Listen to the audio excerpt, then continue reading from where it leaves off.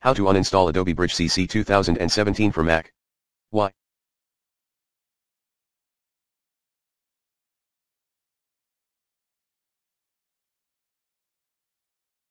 Possible reasons: corrupted client, unwanted installation, more. B.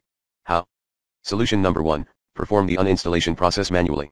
Step 1, gain admin access. Step 2, get all of app info like installation path and folders. Step 3, start the standard uninstall routine. Step 4, restart your computer when ready.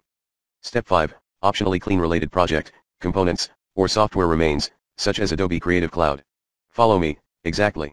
See solution number 2, try the recommended Uninstall Tool Pro in the description area, if this removal guide fails to work.